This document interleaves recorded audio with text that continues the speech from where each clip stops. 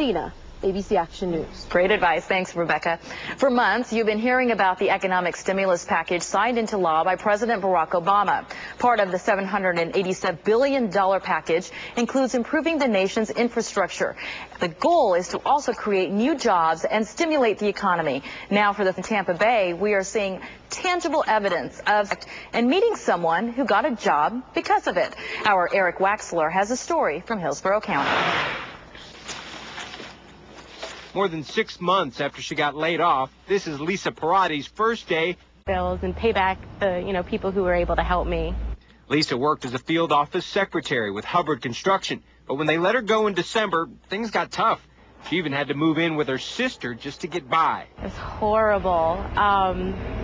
It was right around Christmas, so it was just a really bad time. But now her bad time is over. Her old company is starting work on a $34 million project at Tampa International Airport, and they hired her back. The project is partially funded with $8 million in federal stimulus money. What we're doing is we've accelerated 2 projects. We combined them so as to create more employment for the Bay Area. We made a conscious decision to do that. Airport officials credit Congresswoman Kathy Castor with helping them secure the stimulus money. The 2 projects involve laying groundwork for a future terminal on TIA's north side.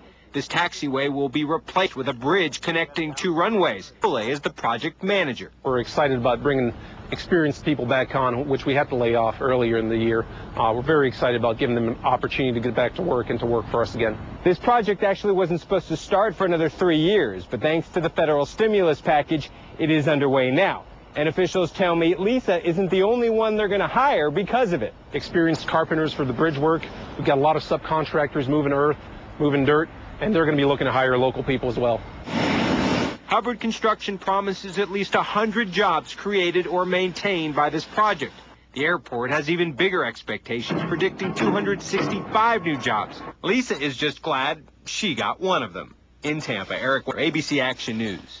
They're looking to hire. If you would like to look at the job postings, you can go to ABC Action News.